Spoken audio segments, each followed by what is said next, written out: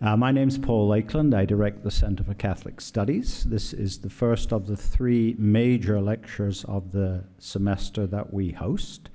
This is the annual Bellarmine Lecture, which has been given on this campus for probably as long as the university has existed, and it's almost always been a lecture given by a distinguished Jesuit scholar. And today is no exception. Before we get to that, I just want to make a little commercial for one event. I'm not going to stretch your minds or anything, but if you are a person who is free to attend events at 4:30 in the afternoon, on March the 4th, we have a little panel, on the question, Catholic belonging, why do I stay? And we have 3 speakers who all represent in their different ways liminal, marginal people who might be challenged to stay, but they are staying. So that'll be about an hour and a quarter at 4:30, and it's not in here, it's in the lovely, comfortable room in the lower level of the library.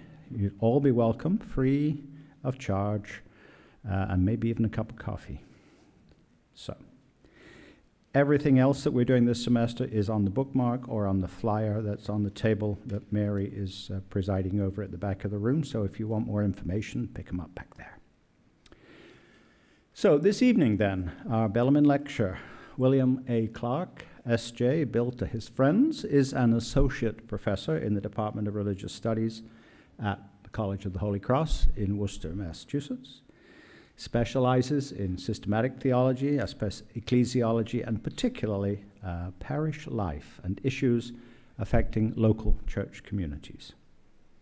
His academic pedigree is a good one. He started out at Williams College in rural Massachusetts, Loyola University, Chicago, and his doctorate is from the Western Jesuit School of Theology in Cambridge, Massachusetts.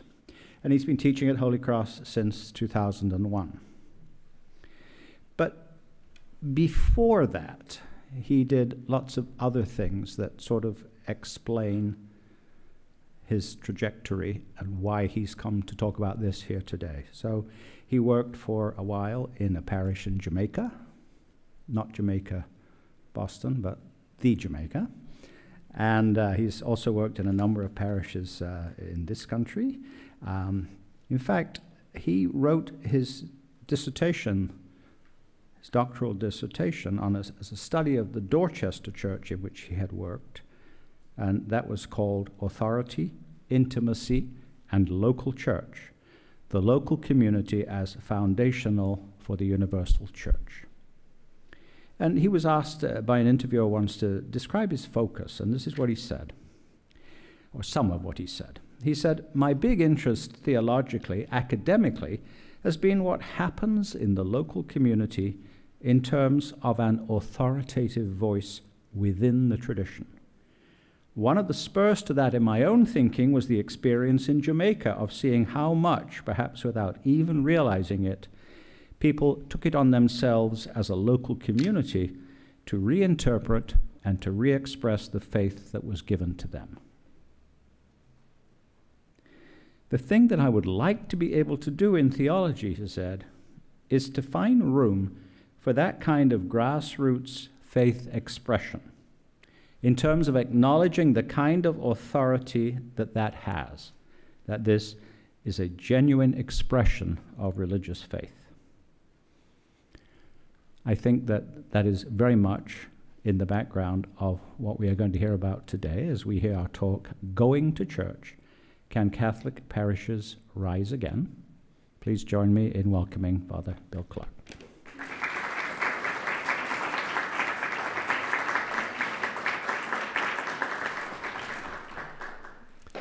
Good evening. I'm very glad to hear those words that I spoke sometime or other to some interviewer or other. I'm going to have to ask you to give me the background of that.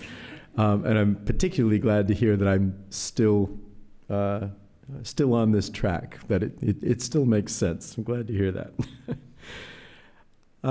Yes, so the idea of thinking about the theology of parish, I think, must have occurred to me at about the age of 5, while I was sitting in the pews with my parents and my sister at Immaculate Heart of Mary Church in Fairfield, Maine. And that church now is a private residence.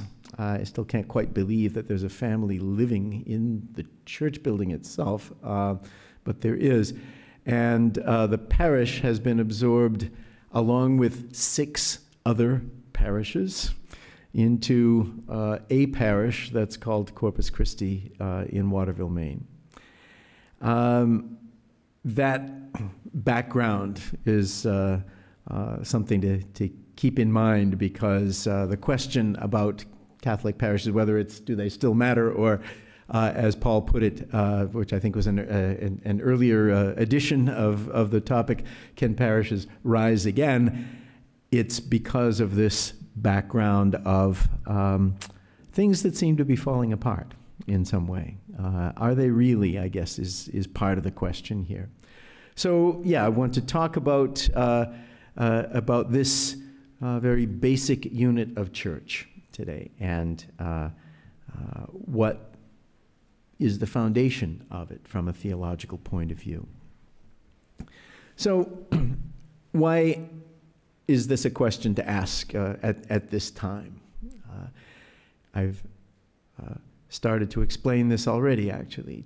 To go to church for American Catholics is pretty much always to go to a parish church.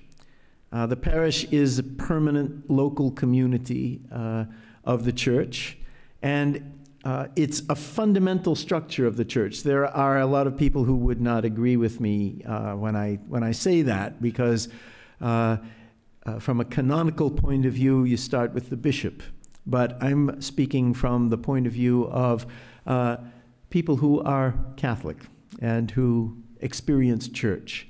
If there were no parish churches, there wouldn't be that initial experience for many people. For most people, I would go so far as to say. And I want to say that that local church experience embodies essential aspects of what it is to be part of the people of God. This is not just an accidental structure or something that is somehow set out as a convenience. But anyone who has had any experience of the Catholic Church in recent decades also knows that there are severe contemporary challenges facing these local institutions. And I'm not going to, I mean, we can talk more about this in question and answer. There's room for more than one entire lecture on just any one of these topics. But the challenges are about population. Sometimes that's about just people moving around, as has happened in the United States. A lot of migration from the northeast to the south, southeast and southwest. But also the sense that many people have that was not part of the Catholic cultural experience in past decades, that you can kind of pick your own parish. You go where you find life. That's what most people these days would expect you should be able to do. But I know people in Maine, there's a town called Biddeford in Maine where I have done quite a lot of pastoral work. It's not my hometown, but in the southern part of Maine. The street in Biddeford that marks the two Catholic parishes is Hill Street. And I know people from a generation that just never crossed Hill Street, at least not when it came to deciding where to go to church. So this sense of independence is another part of the change in population, and of course migrations of all different kinds, economic and political. Leadership, all sorts of difficulties there, shifting values, and a sense of perhaps not so much agreement anymore about what leadership should look like, and certainly not where it's coming from, who is any longer coming forward for ordination, and who would like to come forth and can't. So there's lots of leadership questions. Along with all of that, resources, and people moving around means that money is moving around, and so on. And beneath all of that, in the last 20 years at least, the questions of trust and unity that are coming out of our experiences of scandals, scandals of abuse, but even more, perhaps more, shockingly, in recent years, scandals of leadership covering up the abuse, and the polarization that has come from lots of different places. All of that is impacting our experience of parish in tremendous ways, and a lot of people are simply no longer there. If you look at many of the large urban churches in the Northeast, you can see that they were built for much larger crowds than they usually experience today. And from my point of view, one of the biggest problems in the face of all of these challenges is that we have not developed a unified theological conversation. It's not really, unified is not exactly the right word. Coherent is what I really mean. That we can't have an ongoing conversation about what a parish is, what the role of a parish is, what the significance of a parish is. That the polarization and the scandals and the other challenges pull us in different directions. And it's been difficult to develop a particular viewpoint on parish from a theological perspective. So the most basic question is still, what is a parish? And so we'll take a look at that for a few minutes here. Parish is certainly a canonical reality, and I talk with a number of theologians and canon lawyers, and many of these folks that I have in mind right now have a bit more of a traditional bent than I do personally, and they want to emphasize that the parish is a creature of canon law. There would be no parishes from this point of view if it weren't for the fact that they are established in canon law. Two particular places where parish is mentioned. In Canon 374, the discussion is primarily about the role of a bishop. And this particular canon says that every diocese or other particular church is to be divided into distinct parts or parishes. In canon law, the word local, the term local church, refers to dioceses and things like dioceses that are presided over by bishops. And the parishes in this canon are called parts of that larger unit. But when we get to Canon 515, which is the part of canon law that's actually talking about parishes per se as an institution, we get a different approach. That a parish is a certain community of the Christian faithful. And that word community, the canon law as we have it now was revised and published in 1983. There was a previous version of canon law that came from 1917. And the word community did not occur in that first edition of canon law with regard to parish. But here a parish is described as a certain community of the Christian faithful, stably constituted in a particular church, that means in a diocese or local church like a diocese, whose pastoral care is entrusted to a pastor. The Latin words are used here because it gets a little confusing. In American English, we usually say pastor when we mean parish priest. The word parocus means parish priest. But so that's why in English this sounds a bit redundant. Pastoral care is entrusted to a pastor as its proper pastor, entrusted to a parish priest as its proper spiritual leader, perhaps we could say, under the authority of the diocesan bishop. That's the official definition of a parish. And from my point of view, the particularly important word there is community, but that it's a stable community, that there's pastoral care going on there, that it's connected to the diocese. These are all things of great importance too, and we'll see how those fit in as we move along. But from my perspective, a much more important thing about the parish is that it's a pastoral reality. And from this point of view, I would want to point out that it's not canon law that creates parishes. Parishes arise from the very beginning of the history of the church. They are part of the earliest mission work of the apostles. And so it's the preaching of what in the ancient church is called the kerygma, the basic proclamation of the gospel, which can be summed up in a lot of ways, but the simplest way, I think, is just Jesus is Lord. From the time the apostles went out from Jerusalem to begin their ministry of proclaiming the gospel, that proclamation brought people together. It brought people who were responsive to the proclamation together into communities of believers. Communities that have as their major characteristic people being in communion with one another. That is a deep and interpersonal form of communication at that local level. But not just with other ordinary believers, but they had local leaders. And the apostles who had announced the gospel in the first place were part of the picture even when they didn't stay around. And then the real communion, the foundation of it all, was with Christ in the Holy Spirit, as it is today. And that, of course, is all embodied in the sacraments, and particularly the Eucharist in the church.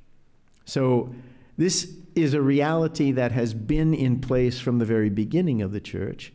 And what it leads to is groups of people who have lived their Christian faith in a particular way, and they've lived it with each other. And that establishes a tradition that they have embraced and lived and passed on. And that began in the first century, and we're now 2,000 years later. I could have consulted the internet to find out how many generations that is, but it's a lot. I can say that much. Right? A parish is a lived experience of faith. That's the bottom line from my perspective here. The canonical stuff is not unimportant, but it's a way to codify, a way to sort of concretize something that already has its most important existence in this pastoral reality. Now, there are alternatives, of course, to parishes, and there are lots of different ways that if you're looking for a religion fix, you can get it.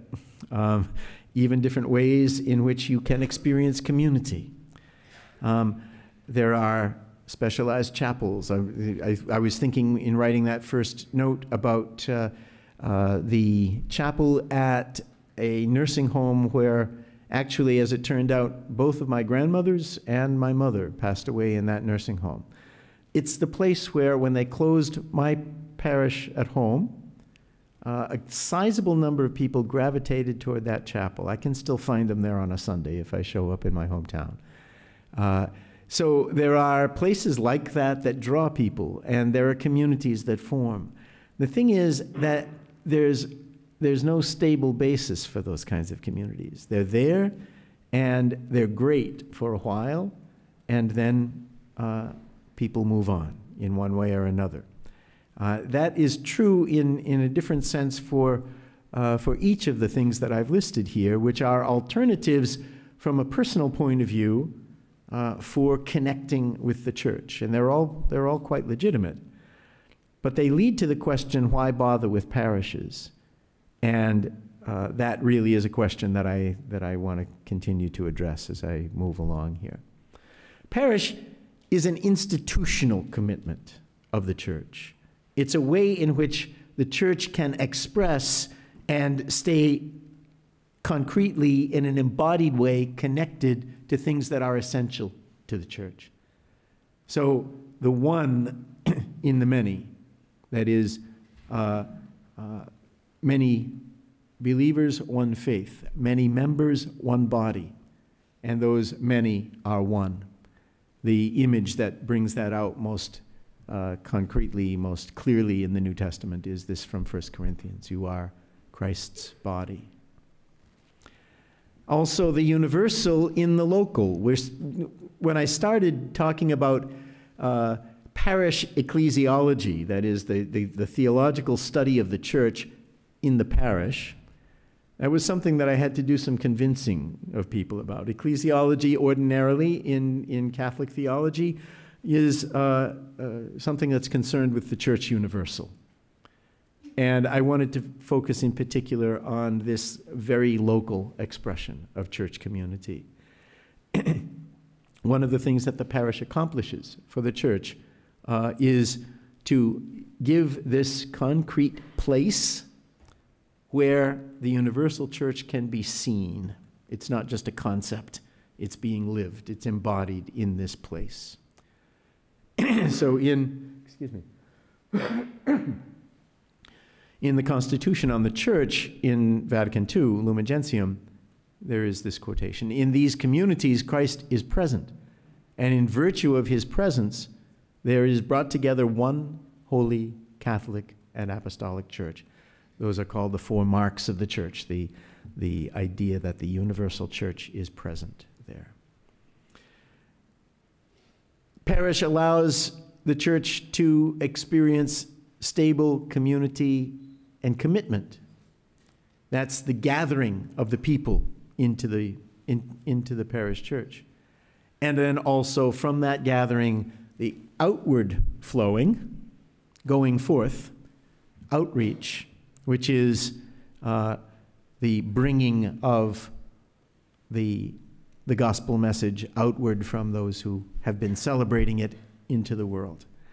Pope Francis issued one of his first papal documents, Evangelii Gaudium, in 2013, and has this quotation there: "The church which goes forth is a community of missionary disciples." That's an important term. We're going to come back to that. Missionary disciples who take the first step, who are involved and supportive, who bear fruit and rejoice. The church that goes forth. So all of these things are embodied in the parish in an institutional way, so that the church always has a way of expressing these essential traits that pertain to the church everywhere. Pope John Paul II, in his encyclical Christi Fidelis Laici, actually it was an exhortation after a bishop's synod, the ecclesial community, while always having a universal dimension, finds its most immediate and visible expression in the parish. It is there that the church is seen locally. In a certain sense, it's the church living in the midst of the homes of her sons and daughters. Because I'm an academic, I can pick that quotation apart a little bit, but I'm not going to do that right now. I like it for a lot of reasons.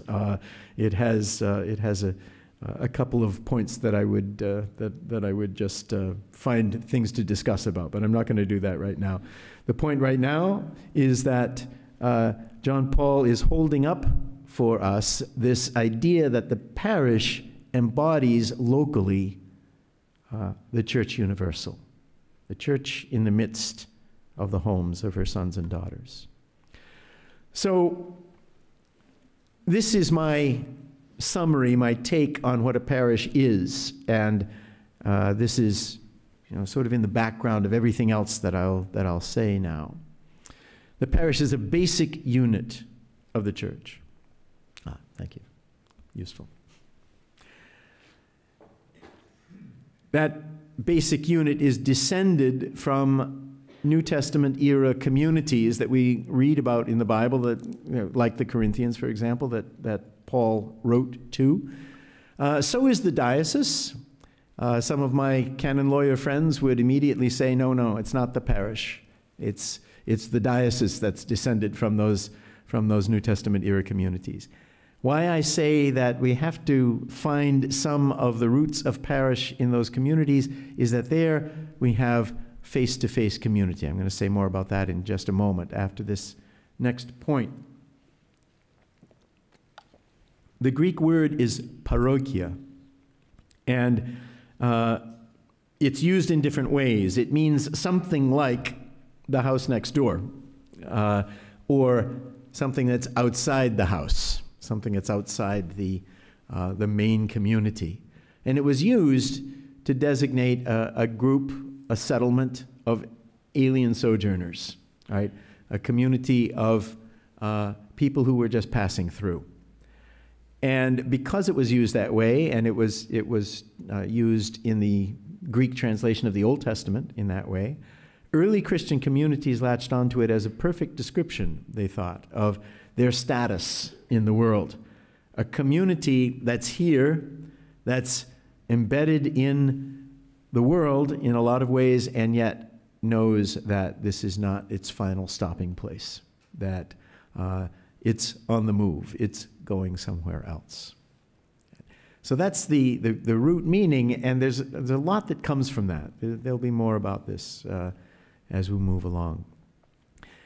This basic unit of the church provides some essential ecclesial components, essential things about the church that have to have a place to be embodied. One of those is face-to-face community, that the church is not just an idea. It's not just an institution out there or over there in Rome or whatever, but people that I meet on a regular basis and that I have the possibility of forming some kind of an intimate bond with. The parish is a living connection among all the different pieces of the church, the clerical leadership, the faithful, and their Christian lifestyles. The possibility of forming a community that is communion in all of those ways that I was alluding to a few minutes ago. The possibility even of what is local and familiar encountering what is universal and diverse. That when there is a local community that is part of this much larger worldwide organization, there is the tension and the invitation always to remember that there are Catholics in lots of other places who are different than we in this parish, whatever this parish might be. So all of this animates the body of Christ. It gives the church sensitivity to individuals and diversity and possibilities. Flexibility, because the parish can't be exactly the same in different times and places because of the people who make it up.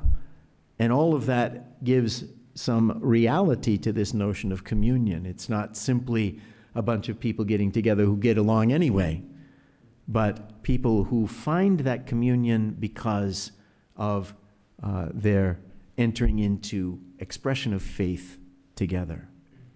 So from all of that, there's a practical presence of the church in the world, a witness to what the church believes, and the possibility of being present to the world in a way that intervenes, that makes a mark.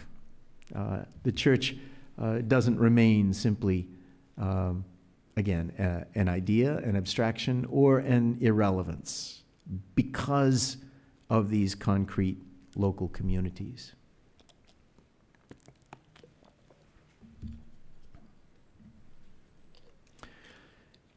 So if that's the parish, the church living in our midst, I want to move into speaking about some theological perspectives to help us understand how this information about what the parish is can give us a sense of a more robust church.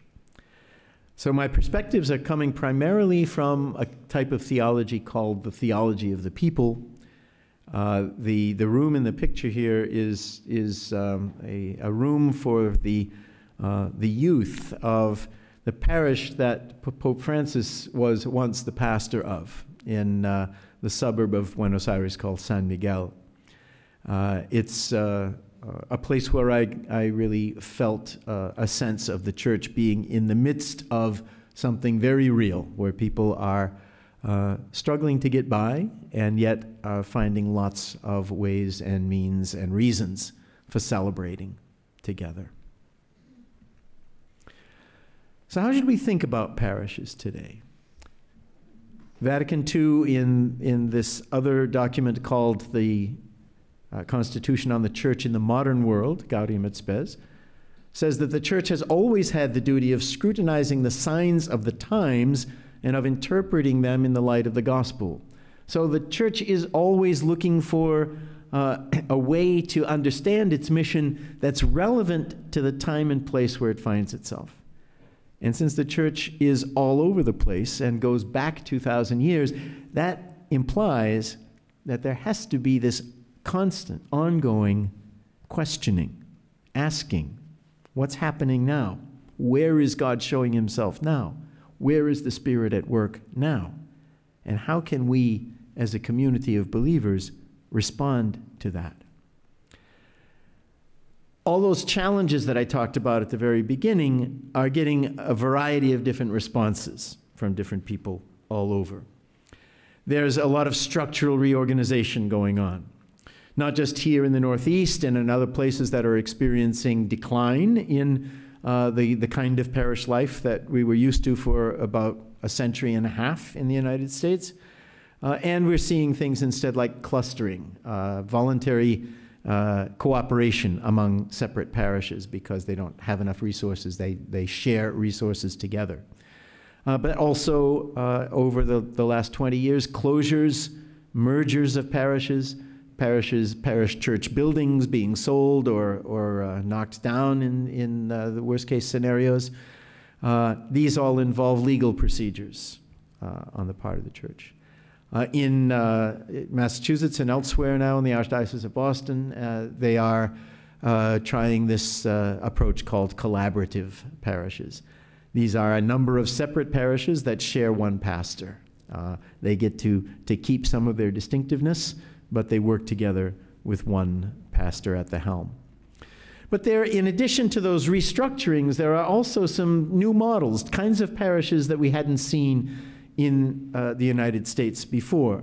So there are a couple of books, for example, that have spawned movements for different kinds of parish renewal. So Rebuilt is one. I was trying to publish an edited book with a bunch of different articles about a project on parishes that I had been involved with in Chicago, and I offered it to one publisher who said, yeah, it's interesting, but could you make it a little more like Rebuilt? Rebuilt sold lots of copies, and it made a fortune for its publisher. So every publisher was kind of looking for that to happen again. One place where it did almost happen again was Divine Renovation, which is another book very much in the same genre as Rebuilt by a priest in Nova Scotia.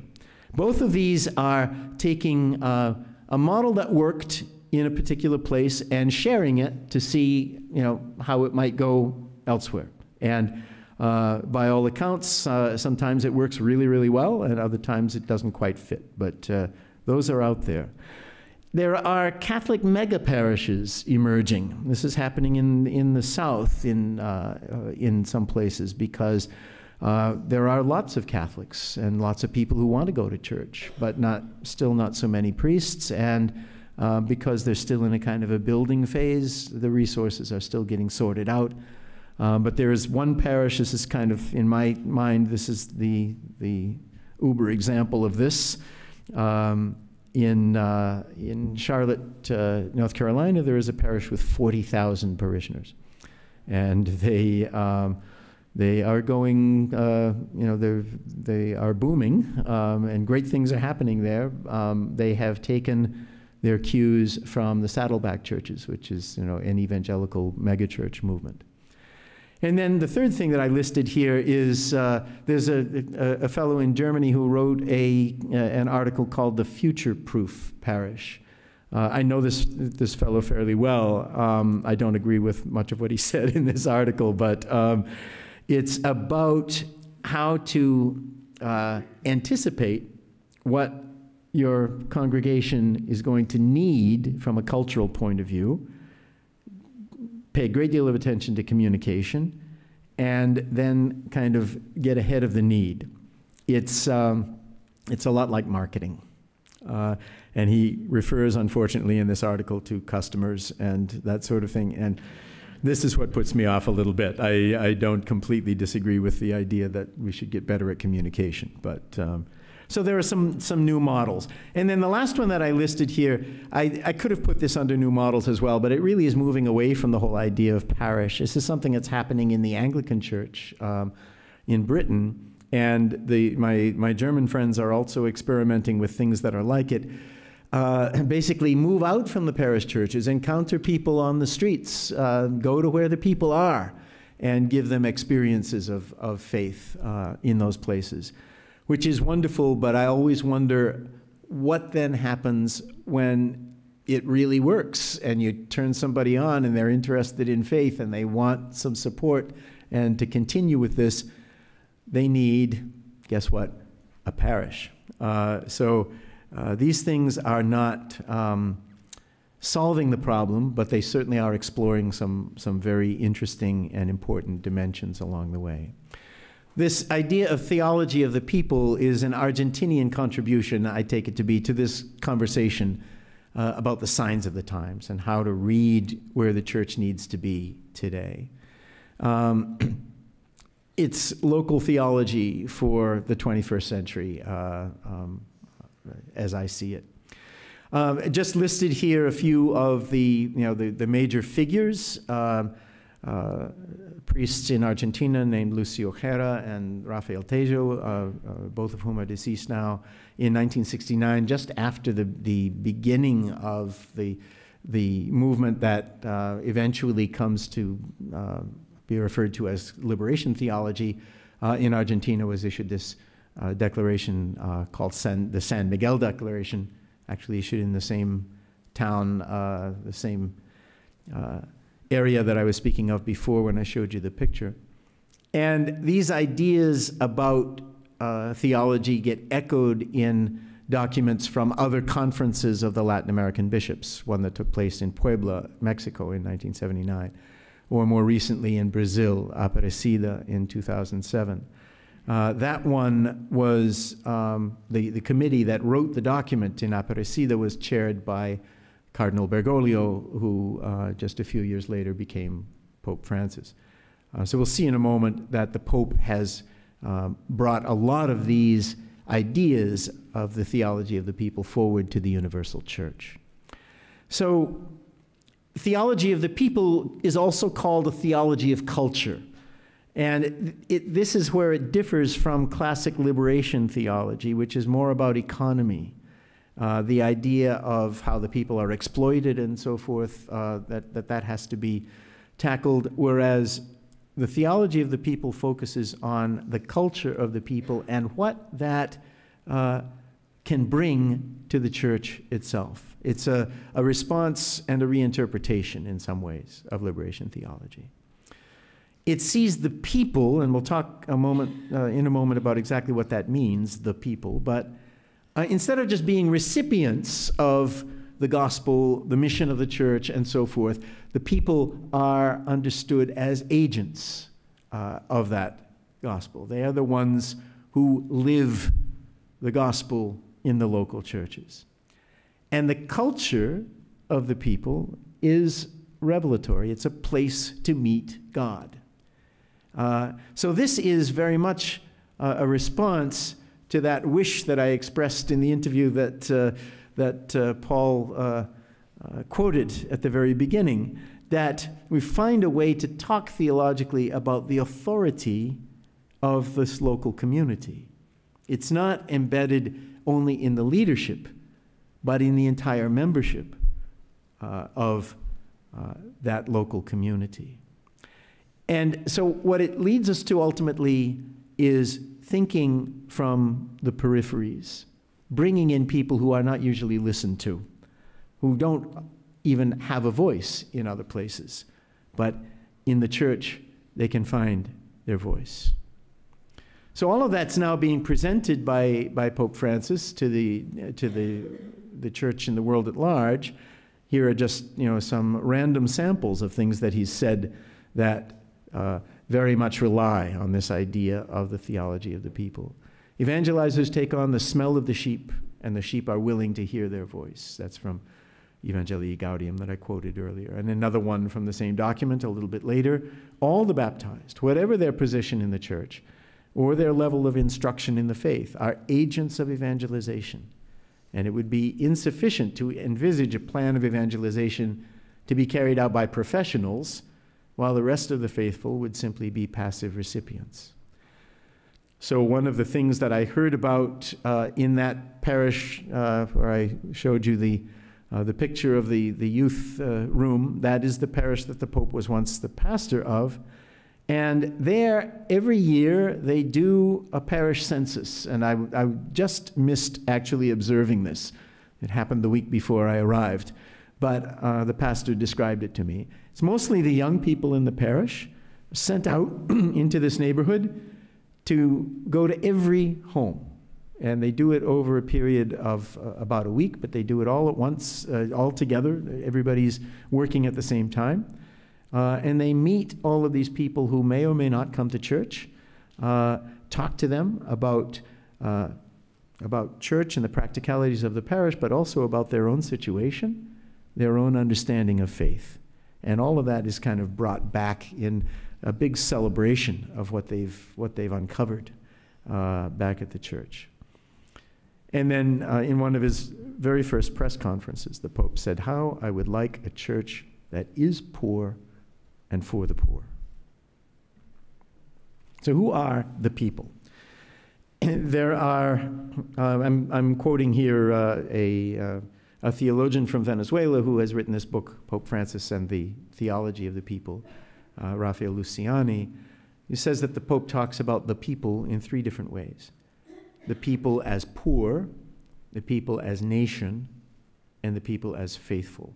And I've kind of reinterpreted those a little bit as a social view of who the people are, a cultural, political view of who they are, and a spiritual view of who they are. And I had put this little summary together, and then just last week the Pope came out with his response to the Amazon Synod in this document, Querida Amazonia. And exactly this is visible in the structure of that document about the Amazon. He talks about 4 different dreams. The first one is a social dream. I dream of an Amazon region that fights for the rights of the poor, the original peoples and the least of our brothers and sisters, where their voices can be heard and their dignity advanced. And then he speaks about 2 other dreams in succession, a cultural dream and an ecological dream. So this is about the human and the natural environment of this people. I dream of an Amazon region that can preserve its distinctive cultural riches, where the beauty of our humanity shines forth in so many varied ways. And I dream of an Amazon region that can jealously preserve its overwhelming natural beauty and the superabundant life teeming in its rivers and forests. So, moving from that, the Pope talks about what this means for the church. I dream of Christian communities capable of generous commitment, incarnate in the Amazon region, and giving the church new faces with Amazonian features. This is a picture that was also published by America Media online, and I think in the magazine as well, of a ceremony in the Amazon. So the people of God is the church. That's something that Lumen Gentium said back in the time of Vatican II, and reminded us that everyone in the church has this mutual call to Christ's threefold office, that the church as a whole is priest, prophet, and king, because Jesus is those things. And the Pope talks about synodality. This doesn't come directly from Lumen Gentium, but this is his idea of the organization of the church. It's an ancient notion that the church gathers together in order to discuss the issues that are in front of it. And that is to happen on every different level. In the ancient church, the people very often gathered together and chose their bishop. That happened in a number of different ways. but the people were involved. And the bishops would gather to talk about specific theological issues that came up and so forth. But at every level, there was this sense of communion and community in the faith. The people as subjects in history, this is the cultural and political part, these are the ones who are, this is to talk then about a concrete society, a group of people in the here and now, recipients of the church's mission, but also its agents. If we're going to think that way, then that requires the whole church to trust each other. That it's not just people who have a particular office that deserve to be listened to and deserve trust within the community. And it's also the trust not only of the people's faith, which is what we call sensus fidelium, the sense of the faithful, but the work of the Spirit himself within the church, which we've always called sensus fidei, that the Spirit gives to the whole church an unfailing sense of Christian faith, what it is to follow Christ. And then finally, the poor, that third category, is the key to understanding the people because, as Luciani puts it, this is the preferential socio-cultural location of the church. In other words, to see the world from that peripheral point of view, to see it as it looks when God sees everyone, instead of as it looks to us who have a focus on the center, on where the power is. Within that notion of a community, the Pope offers these four principles for building common good and peace, and a way of understanding how a synodal church could operate. I'm just going to touch on these briefly. They've become fairly famous since he published Evangelii Gaudium in 2013. But the principles are: time is greater than space. That is to say, work with a focus on slow process rather than immediate results. Unity prevails over conflict. So rather than just pressing our own little point and being willing to knock anyone out of the way who is not holding on to that point, let the value be the unity itself, even when that requires us to move through conflict. Realities are more important than ideas. In other words, look where people are actually standing, where they actually live, what's really going on, before you start imposing an ideology on them. And then the whole is greater than the part, but by that he doesn't mean ignore the parts. He means see the parts as they make up the whole. So instead of looking at a sphere as the image, he recommends to talk about this thing called a polyhedron. If you've ever seen a geodesic dome, it's a type of a polyhedron, flat surfaces that interconnect to make something that looks like a sphere. Everyone with its distinctive shape. So what does all of that then come down to with regard to the people themselves? These are some of the ladies at that parish in Buenos Aires. The parish is not just an ecclesial institution, it's a community of believers. So again, I speak here about parochia, the parish, the church being present in the midst of the people, even while it's a distinctive, separate community. And we see this in the New Testament. The local communities tried to keep to themselves in some ways, resolve their disputes internally, but also they remembered that Jesus said, "You are the light of the world." So the parish is a community of proclamation, where the love of God is lived and made known. A community of missionary disciples, which is Francis's favorite phrase for this community. The parish is a community shaped by the poor. So if we look with Jesus' lens at the world, then we see, as he says, it's the poor that possess the kingdom of God. It's the meek that inherit the land. So why do we pay attention only to those with power, only to those in the center? And basic Catholic social principles can help a parish community to understand how to turn that into, how to be shaped by the presence of the poor. Human dignity is about receiving and hearing everyone, especially the marginalized. Common good is about measuring love and justice by those who are the weakest. How are we doing as far as loving one another? How are we doing as far as having just structures? Look at the people who are in the worst position, and then you'll understand. Solidarity, that is, everyone is part of a ministry of accompaniment. No one walks alone. And subsidiarity, recognizing and claiming that this little community here in this little place has its own authority in the church. It doesn't mean it has all the authority. It means it has a voice. Parish has a community that reads the signs of the times, so that the parish doesn't ignore the fact that its members belong to a bunch of other communities. It's not the only community. But it's neither subordinate to those, nor does it dominate over them, nor does it help people to escape from all of those other communities.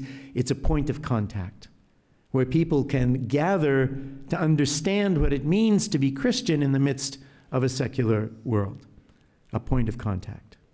And in that place, there is welcome and there is empowerment because there are no exclusions, because there is an ongoing sharing of daily life and experience. And when the church is present, then Christ also is present. And that presence is something that the community can help to enlighten for each of its members, to understand where Christ is present and to see where the challenges come from and how it is that we miss that presence from one to the other. And the parish is a place for lived reflection, not just fidelity in the traditional sense of that word, just being there to, as they used to say very, very cynically, to pray, pay, and obey. The people are there to live their faith and to live it together. If the parish is truly the church in the midst of the people, then the way that it has, that this community of faith, the way that it has of speaking and living the gospel, has to be something that can grasp and challenge the members of the community. And so if that's happening, if the parish is telling its story, telling the story of the gospel in a way that engages people, then all of these things are happening for the whole community. They're proclaiming the reign of God. They're understanding what it is to be missionary disciples. They are struggling with all those practical challenges of finding the presence of Christ in the world. And they are embodying, in their way of living faith together, all of this Christian activity, what it is to be disciples in the world. The parish is a pilgrim church, not just a rock of faith that sits there unmoving, but rather, because of all of that activity, which is in itself theology, speaking about God and living faith in God, the people are doing theology in their parishes. And if that's happening, if it's available to the people and grasped by them, if it's spoken and lived and developed by the people, then the church is on the move. It's not just sitting there. It's not just waiting for the end of the world. It is engaged and moving forward. So all of this listening is happening among various people. Those who have been invested with power have to pour that out, and others get empowered. The word kenosis means that self-donation, that pouring out of oneself. And so I'm suggesting that once this process of understanding that to speak about God together and to live our faith in God together is theology, Once that process gets going, then the listening and the self-giving and the empowering are just continual products of that way of being church. And even those who had no voice come forward with a voice. So the parish is a pilgrim community that lives the faith that it proclaims. It is a community of theological voice and mission. And I think that that really is the foundational meaning of a poor church for the poor. Church that does not try to possess its members, but instead empowers them. That's the whole church's mission. It's the parish's mission because parishes can make it real. They embody it. And they can do that and still retain their identity as a people set apart. There are different ways of experiencing this, different understandings of what exactly this would mean on the ground. Argentinians are not going to live it the way that New Englanders do or the way that Filipinos do. And so that involves recognizing that the Spirit remains at work in all of the different gifts that the community expresses, and that there is a responsibility and a challenge with taking this up. It's not easy work. I'm not presenting something that, we flip a switch and do it. It's a vision for the parishes. So what is that vision for right now, for this moment that can begin here?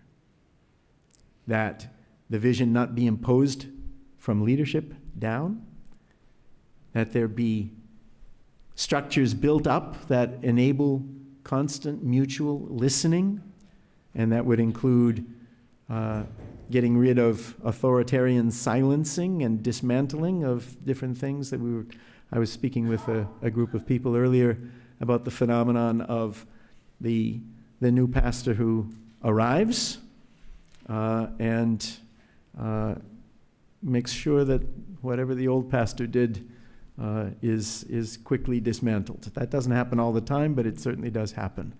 And that is contrary to this vision that I'm talking about here. That there be no silent majority or self-righteous minority, but everything be part of the sharing and the conversation, and no marginalized or neglected persons.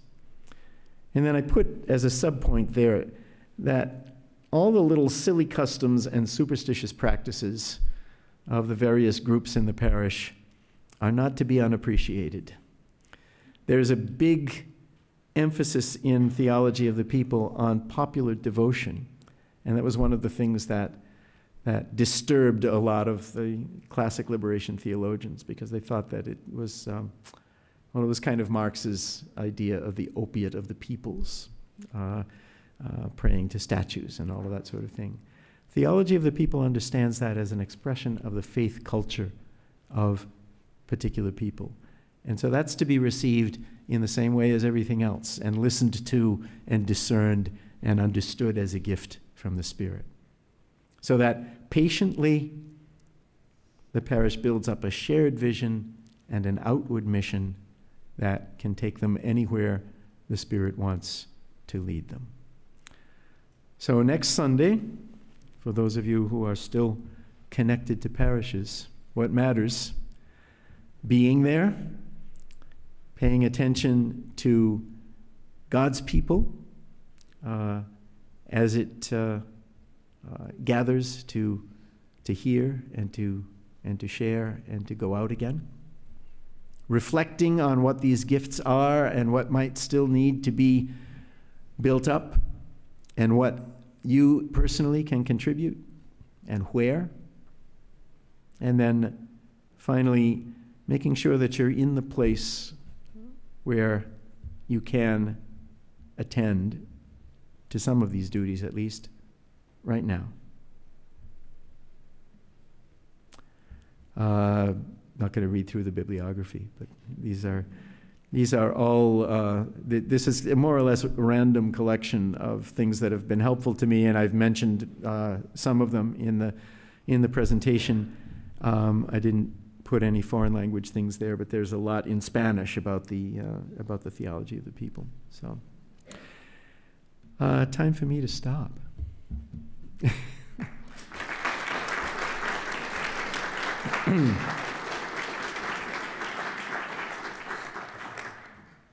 So we have some time for some questions and comments. I was hoping we might have microphones, but oh, there we are. Well, we've got one. Thank you.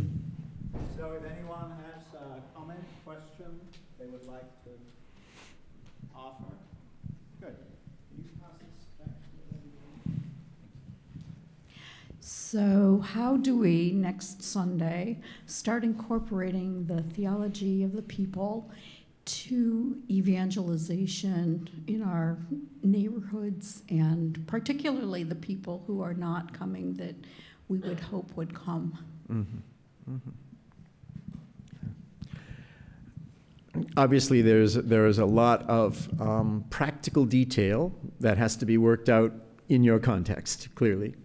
But I think the most important thing about evangelization from this point of view is to recognize that the Spirit's ahead of you, and you need to listen for the Spirit as much as you speak about and bring the Spirit to others. And that really is the first step in this mutual listening that I've been talking about all along. If people are brought into the community by a process that has included not just them being preached at, but listened to for the gifts of the Spirit that they already know about, and for what they might be able to, to bring into the community themselves, and even just for you to understand how the message could be honed and targeted in a way that you haven't done. But I would say listening as much as preaching is key to this kind of evangelization. If I could ask a question. Father, you teach at a Jesuit school, and here you are at a Jesuit school. Right. And I've observed this phenomenon of, we have a Sunday morning liturgy where people from the community come. Maybe some of you are in this room. And we also have students we send out who go forth from the wonderful experience they have in campus ministry here, and they go to a local parish when they settle in, Pittsburgh or whatever, and they die. And so what they do is they try to find the nearest Jesuit college where they can run away and continue to go to the liturgy that they loved. Mm-hmm. So, and sometimes I want to stand up at that liturgy and I want to say, oh, for God's sake, go back to the parishes in Fairfield County. They need you. Because in some ways we sort of siphon off from there. And here's what struck me about it when you were talking was just this. You said culture is revelatory, and you referred to the need to cultivate the authority of the local community. Are we giving that authority away by moving into a place that's preset and that will kind of continue to feed us in a pattern we know, rather than exercising it at the local parish? Excellent question. And of course I have, the complete answer just here in my hip pocket. But no, I think it's the $10,000 question. I mean, because you're putting your finger on the work of all of this. It's easy to get starry-eyed about it, and I do that. But when it comes down to actually making it happen, going out and doing the evangelizing, for example, there is serious demand and challenge in approaching parish this way. And it's tricky because clearly I'm all about commitment to a particular group of people that can get to know one another and work together, and that takes time. But I would also want to say that, if you are fed in other places, then being fed to bring that back to the community that you're trying to commit yourself to is not a bad thing, as long as you remember what you're doing. The biggest problem would be bouncing from one nice experience to the next, as if the point is for me to feel good about my own personal spirituality. That's great, but it says much more about 21st American culture than it says about Christianity. And that's also why the talk about spiritual customers and in that future-proof parish leaves me a little queasy, because it's not always going to be easy to be part of a Christian community, even the ones that have great music. And the thing about sticking around is that it can be costly. But if we look at what Jesus did, and the apostles did, and the saints did, and the saints are still doing, what we see is being in there for the long haul, for the slog. And as I said, the consolation prize is that I'm convinced that if there's, if you can find nourishment somewhere that is going to benefit your main community, then that's great. At dinner we were talking about retreat houses, and the experience of going to a place and mixing with people from all different sorts of communities and really getting an uplift from that and seeing the church in a new way. If you go back to your community and carry some of that with you, then that's not just a selfish action. You're bringing something into your new community. That's how the network of communities needs to work. That's how we're not just individual congregations doing our thing. That's that overall communion of the church that I was talking about before. So the answer to the question is not simple, but it's a very important question. And I think that, keeping in mind that we have a job to do in our more permanent community is the most important way to look at this particular question. Oh, please. Thank you. Perhaps my view of parish life is too narrow, but I think that, at least in my experience, I feel there's such a tremendous need for growth within the parish in individual people. And I don't think, and I belong to a very active parish and a good parish, so I'm not talking about my parish, but I don't necessarily sense that the parish is the place where people are going to grow. And when I mean growth, I'm talking about who is Jesus? Who is Jesus? Are we getting that from our parish in the sense of we can grow in that as Christians and be converted? Conversion is so important. There are many Catholics who don't even understand Scripture.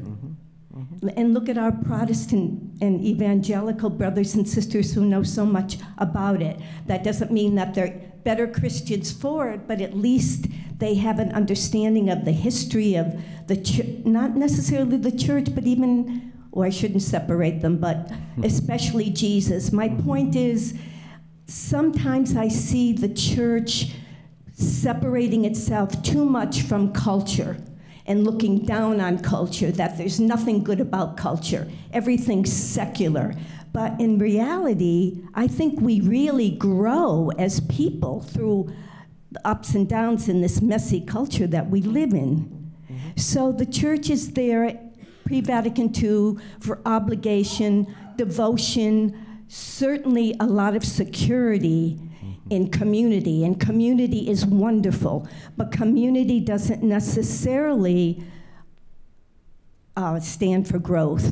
And I just want to say, like in the 70s, 80s, 90s, the charismatic renewal was very influential in bringing people helping people to grow in the church and understand what it means to be a Christian. There was a lot of scripture, there were a lot of things that were very different that we would not have been exposed to otherwise.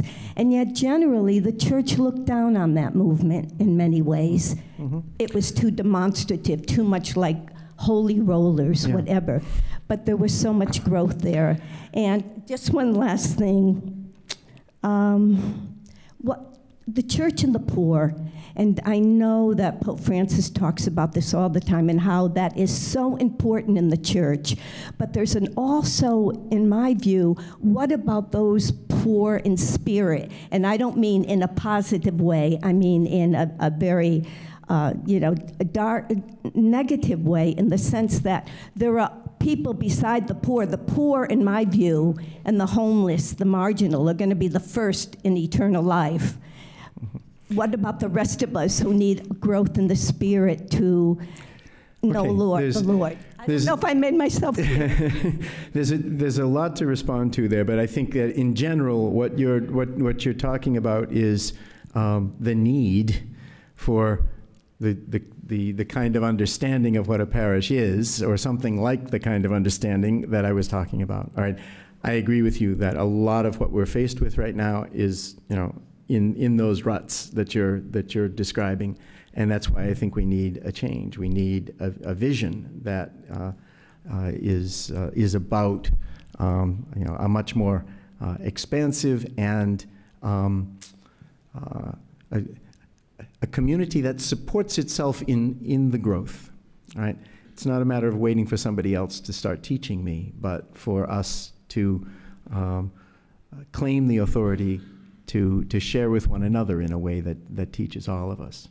With regard to the poor, again, that could be another whole lecture, but the point is not that group over there that needs our help.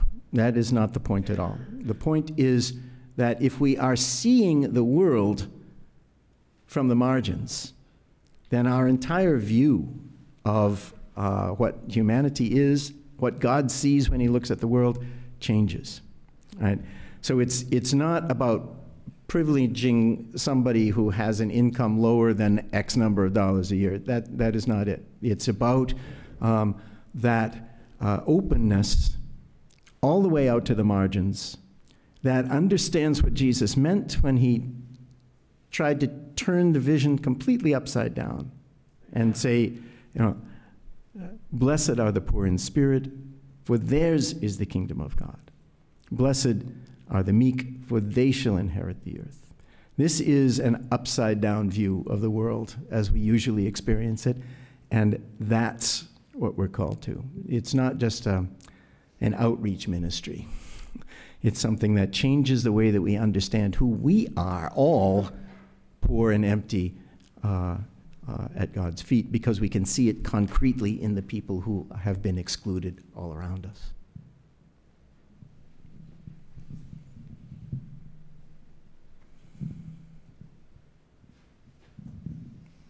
Thanks for a great talk. Could you just say a little bit more about the connection between the final two slides? I really appreciate this one. That's kind of like, just like even you as an individual, like an attitude you can do that can bear some fruit. And then this one is kind of like about a little bit more about what will at least be generated by pastoral leadership in the parish. And I'm thinking about like what it does next Sunday. That's like one line of it is kind of like different kinds of training and attitudes for priests coming in, maybe the tone a bishop sets. Yeah. And maybe another is like a church, which would not only be the priest, deciding to do something, and like some of those things you had earlier with divine renovation, a Bible study course or something. So in terms of like, if there was a parish priest in this audience and they were like, yeah, my church needs something and I want to know what I can do next Sunday, what would be the first kind of couple most practical things at that level? But I do think, and would you agree, like, I mean, if there is, you mentioned the example of a parish priest coming in and like changing the good works. And some churches were being involved in community organizing, interfaith community organizing, and a new person could kind of be appointed and come in and like, no, we're not doing that anymore. Yeah. And something that was so vibrant and grassroots can grind to a halt. Yeah, yeah. No, I think from the point of view of a pastor looking at this, there's especially with regard to that first point, something that there was a priest who did a lot of teaching about pastoring, Phil Murnian, in the Archdiocese of New York, who's passed away. But he used to say, "Don't change anything for a year when you arrive." And I think that looking at a vision like this could help to order your priorities and to know what kind of steps to avoid, right? But it very clearly, as after you get beyond point one, it's not something that any priest can do by himself. It's got to be the whole community. So it's about animating the community in a particular direction. And my point is that even when the leadership is not on board, right, this is something that the community together, or elements within the community, can begin to do.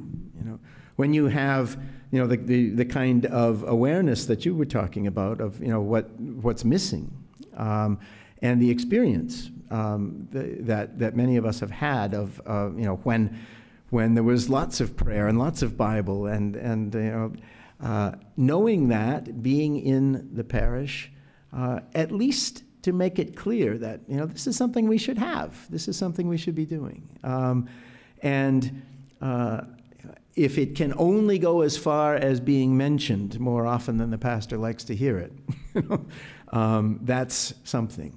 All right, that's a start. I know it's frustrating, and it's a very slow process. There's no question about that. We'd love to just be able to change it all immediately. Unfortunately, we're dealing with lots of different kinds of people and lots of different levels of experience and official power and so forth. So it's not simple, but yeah, I think there's something for everybody in the, what do you do next Sunday? Okay, so there's one last question, and it's mine.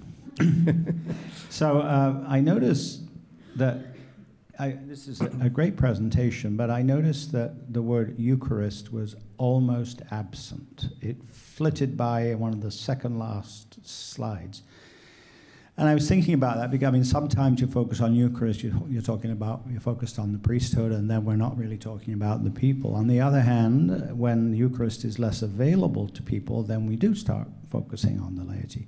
And I was struck by the fact that the origins of liberation theology, and to some degree, I think, the theology of the people, lies in communities where the Eucharist was less available than we might normally expect it to be. So is the message here then that we'd be better off with less Eucharist? Thanks for that question. No, that is an excellent way of putting it. And yeah, I'm now that you mention it, I wish that I had mentioned the Eucharist a little bit more frequently. But it serves to bring up exactly the point that you're making, and you're absolutely right that. In many of the places where this kind of theology first started to grow, the difficulty has been that the sacraments are not as available. They're not to be taken for granted, especially by the marginalized. And so we have already, sitting here in this room, a different view from most of the people who put a lot into developing these perspectives with the theology of the people. I don't think that it means that we're better off with less Eucharist. However, if the Eucharist is always presented as somebody else's possession that's being given to us as a gift, then when you have a lot of it, then you can just begin to take it for granted. It doesn't really have anything to do with me. I just walk up and put my hands out and I get it. And I can keep doing that because the priest is always there. When that stops happening, then you have to think about it a little bit more. What is this, and why am I longing for it when I don't have it?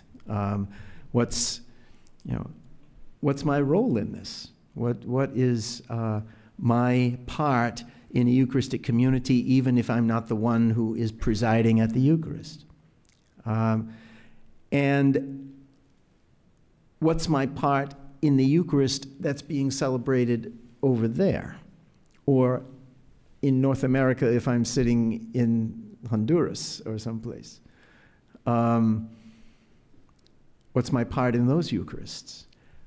Maybe even more importantly, how often do we think, those of us who go to Eucharist very frequently, what is our part here and now, having this Eucharist and taking it for granted largely, in the communities elsewhere in the world that are not having Eucharist today and cannot, because the structures are not such that everybody has this privilege.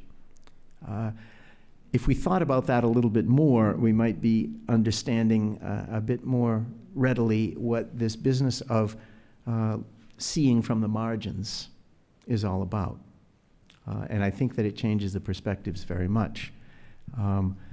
If we have that vision, then the practical answer to the question about Eucharist can begin to emerge from everybody paying attention to what's really going on.